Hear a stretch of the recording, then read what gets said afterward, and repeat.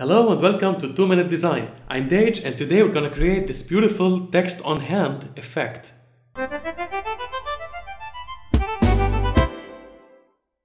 I took a photo of my hand, removed the background and put a black layer underneath. Then I created this text effect and put it on its own layer.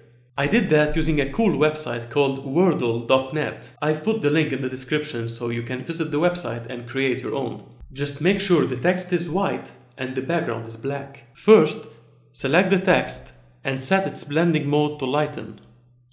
This will remove that black background. Then scale it down with the Ctrl or Command T while holding the Shift key to keep the proportions. Now hold down the Alt or Option key on the Mac and drag it to the right to duplicate this layer. Hold down the Ctrl or Command key and click on this layer to select them both. Then duplicate them again. Select all these layers and duplicate them until the whole area gets filled with text. You can also rotate some of them just to avoid any repeated pattern. Great. Let's group all these layers together. Click the layer on top, hold down the Shift key and select the bottom text layer. Press Ctrl or Command G to group them.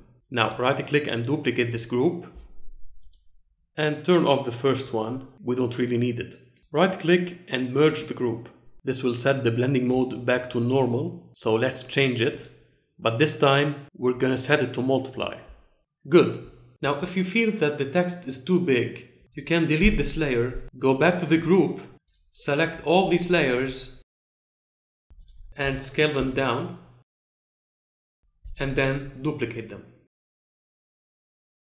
Duplicate the group, turn off the first one, merge the group and set its blending mode to multiply.